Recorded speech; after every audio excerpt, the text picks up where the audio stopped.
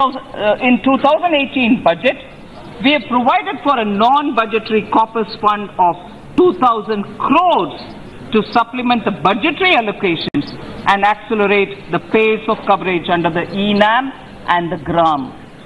Ministry of Commerce has also adopted an agri-export policy with targeting to double the agri-exports by 2022. So not just the farmers' income, but also agri-export shall double by 2022 because of our policies.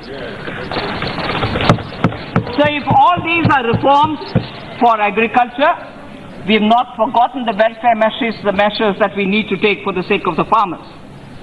We have rolled out the PM Kisan, under which 6,000 rupees annually is transferred to every farmer, irrespective of the size of holding.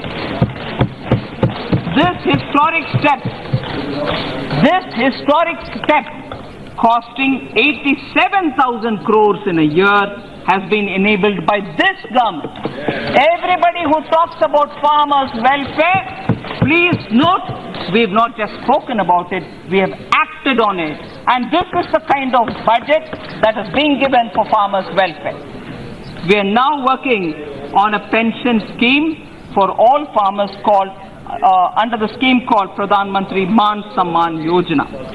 And again, just to make sure that greater focus is given on risk management through crop insurance scheme, that's also being accelerated.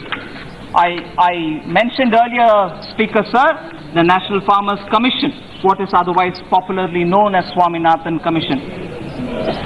It is our government that took it seriously and started implementing the recommendations since 2014. Of the 272 recommendations, some of the recommendations have been already implemented.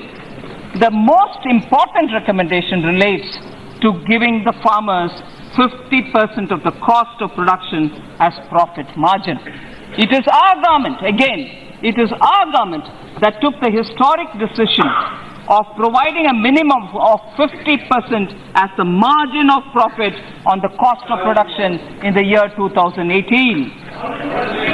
So, that is very important to notice that in agriculture, sir, not just one mention or one paragraph, but several instances of where the government has reached out and will reach out further for the farmers. MSPs are notified annually for Kharif and Rabi crops.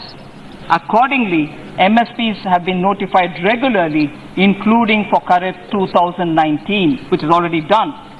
So, I want also to draw your attention very quickly on the zero budget farming, on which a lot of work has started. Greater details will be shared with the respectful members of Parliament.